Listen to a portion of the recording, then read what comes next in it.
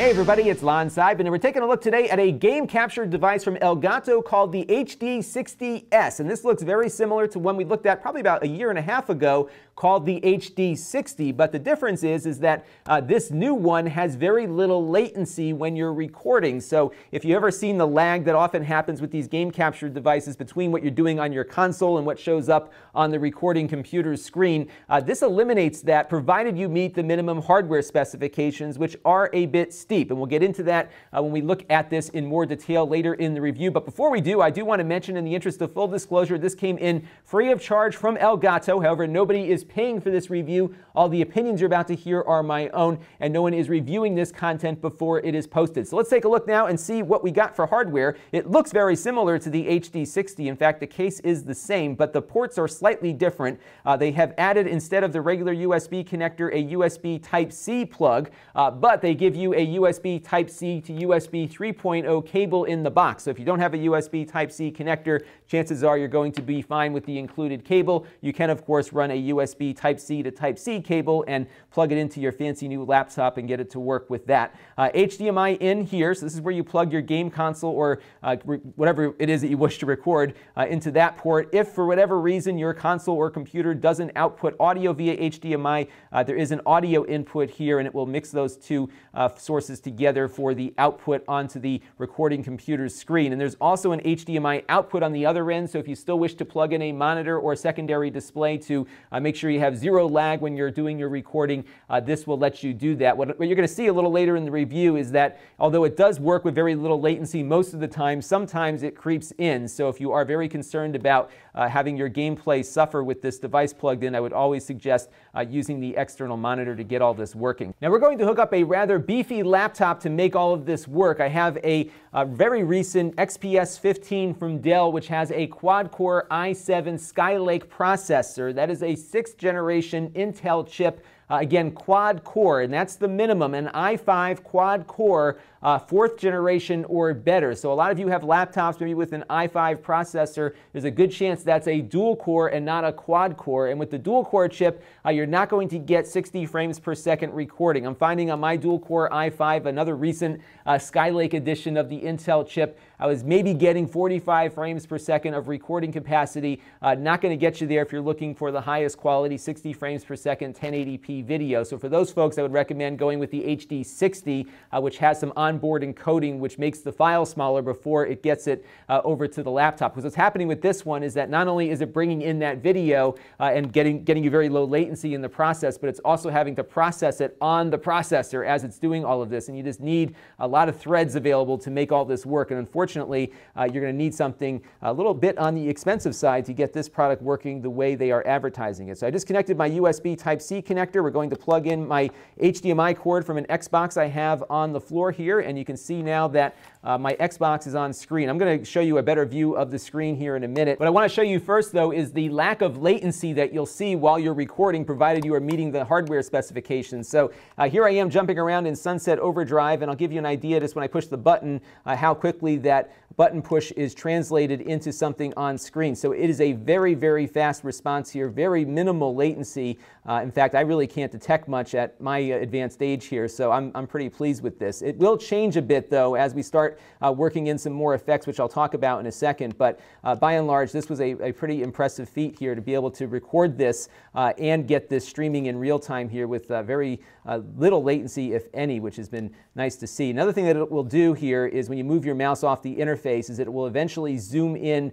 the game footage to go full screen, so you can get the entire screen filled with your game while it's recording and streaming, which I thought was a nice touch that they added to that. Now, if you have an HD60, this is the very same interface that device has. It's the same software.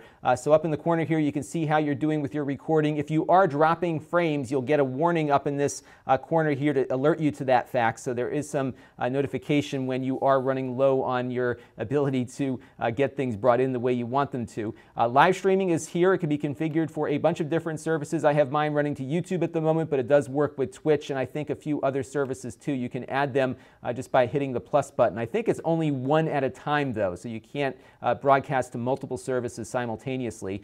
Game audio is what's coming in via the HDMI from the Xbox, so you can have your game audio on top of that. You can also hook up external microphones to it and record your game commentary, and it does have a feature where it will duck the in-game sound so that your voice is heard there. They have a software mixing thing as well, so you could bring in multiple audio sources and have their Elgato sound capture mix them into a single source, and you can use that source as a microphone. So you could bring in, maybe if you had 4 or 5 people on different mics with a mixer or something, you can bring them all in through different sources and then get them into a single output that you can dump into this. The tags here are just for setting up your video file. You record down here. What's cool is that it has a DVR function, so you can rewind to different parts of your gameplay in case you weren't recording and did something cool.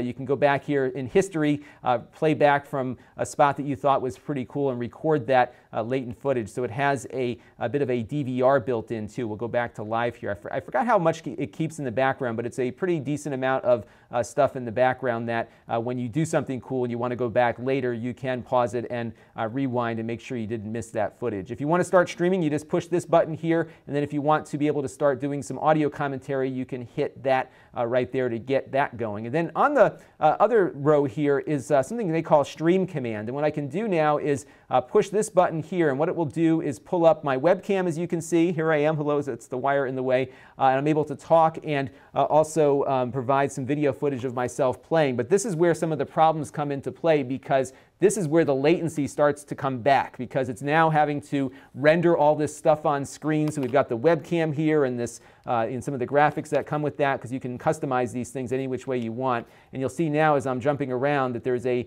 much longer delay here between the time that I push the button and things happen on screen. And you don't get a warning about that latency creeping in. So the more you do, the more this will slow down. And it really is, it's funny because it doesn't just like jolt and then start being laggy. It just kind of fades into a lag period. And I'm finding that sometimes it does this and sometimes it doesn't. So it's hard to say what triggers that or not. What I will do for the techies out there is pull up my task manager here so you can get a feel for what's going on with the CPU. And as you can see, it's taxing it just to bring up the task manager here to see what's going on with the software as we're taking a look at it. But this computer, by the way, has 16 gigs of RAM too. So you can just see what the performance is going to be like with their software, even on something that's pretty high end. So I'm going to let this thing figure out what it's doing. And when I finally get a number up on the screen, we'll come back and take a look at what the CPU performance is looking like.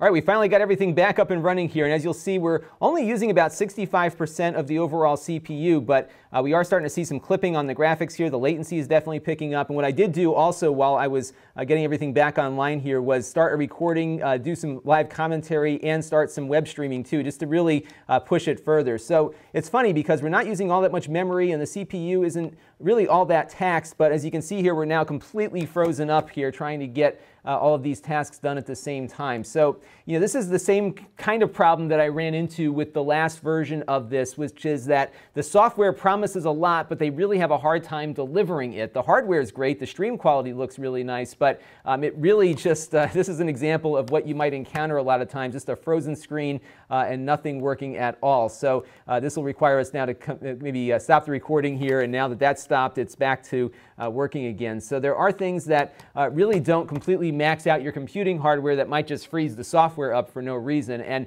I think I'm going to have a hard time finding people that have laptops more powerful than this. I mean, there certainly are ones that are out there, but you know, as far as its processor is concerned, this is as close to the top of the line that you can get on a laptop, and it's struggling here, even though its hardware can definitely do more than the software is asking from it right now. So the same issues that were there before are still here now, but the latency is certainly much better with this device than it is on others. Now, what I did do earlier was record a 60 FPS little live stream locally to the computer, and I will roll that footage now so you can see what it sounds like when it does work. So what I'm finding is that the latency definitely increases when you activate this stream commander thing. So sometimes it's really latent, and other times it just seems to work correctly, and there's no rhyme or reason to it. Sometimes I found that if I turn it off like this and maybe then turn it back on, the latency gets a little bit better, but it's definitely not consistent. And this is on a quad-core i7 Skylake laptop here, so I think your mileage will be very similar to the one what I'm experiencing here. So it'll give you an idea of that. But the capture quality is really nice on this. I definitely am pleased with how it looks. It's just that, like the other one, the specs are very high on this, at least the requirements for your computer specifications. And I think a lot of folks are going to be disappointed by this if they don't have a computer that is up to task here. So definitely some audio dropouts now too. So I'm really not sure how well this is going to come out. But I'm going to stop recording now, and then you can take a look on the channel in our special highlight reel and see. All right, so we're back, and you saw that there's some lip syncing issues, and then the audio was dropping out a lot as well as we were doing the recording there. Again, this is just not working right, and this is the Elgato software not working right. The good news is, though, that this does work well with third-party packages, again, provided you're meeting the minimum hardware specification for their driver. So Xsplit works really well with it. We'll take a look at that in a minute. And I was also able to use OBS with it too. And those seem to work better because those packages are better optimized for doing the kinds of things that game streamers want to do. And thankfully, the HD60 works with those. So let me get out of this Elgato software now. We'll take a look at Xsplit and see how it performs. All right, so here we are with Xsplit, and we're running right now on a YouTube live stream as I am playing. As you'll see here, we are streaming live, but we're not getting the latency we had before on the Elgato software. So I'm really going to recommend that you use something like Xsplit instead of the Elgato software. If you're looking for something free, then OBS Broadcaster will probably do a decent job as well. If a lot of you want to see that instead, let me know. I'll do a follow-up video. I just didn't want to do too many examples of the same thing here, but this does seem to be working pretty well as we are moving my button about here. It is feeling like a pretty decent gameplay experience. Again, I think you still probably would want to maybe connect up that other display option to get everything working better. But even here on my CPU usage, this is using a little bit more CPU. We're about 78%, 84% total here, but it is performing better, so it's making better use of the hardware that is going into play here. So I think Xsplit is probably going to be the better choice. So where am I at with the HD60 S? What's funny, I am pretty much of the same opinion on this one as I was with their other HD60 product, which is the hardware is great, but their software just isn't up to par. It wasn't so great a year or two ago when we looked at the HD60, still not so great now with the HD60 S. I've been really struggling to get consistency out of it, and I just haven't been able to get there with some pretty beefy hardware here with this Dell laptop that we're running with, and I just can't recommend the total package as a good product. But I think if you are a user of Xsplit or are a user of OBS or something similar, you will like the way this works because it does have third-party application support. I'm finding the latency is still very low with Xsplit as well as OBS, provided your computer hardware is still capable of driving all of that data through. So again, you're still going to need that quad-core i5 processor at a minimum, but you will have better luck with third-party applications than you will with Elgato's own application. So plan for that because you will struggle and get quite frustrated, I think, with Elgato's included software. As nice as it looks on the screen, it just doesn't work well enough for what I think a lot of game streamers are going to want to see. So make sure your computer's there with the quad-core processor, and the third-party software is where I'm going to suggest that you go. Now, if you do have a slower dual-core computer with an i5 or better, I would check out the HD60 because that device has a lot of built-in circuitry on the box itself to bring over pre-compressed video. You don't get the low latency you saw with the 60S here, but you do get a very nice piece of capture hardware that will also work with those third-party applications and give you a nice quality image for your gaming productions. This is Lon.TV, thanks for watching. This channel is brought to you by my Patreon supporters. If you want to help the channel, you can by contributing as little as $1 a month. Head over to Lon.TV/Patreon to learn more. And don't forget to subscribe. Visit Lon.TV/S.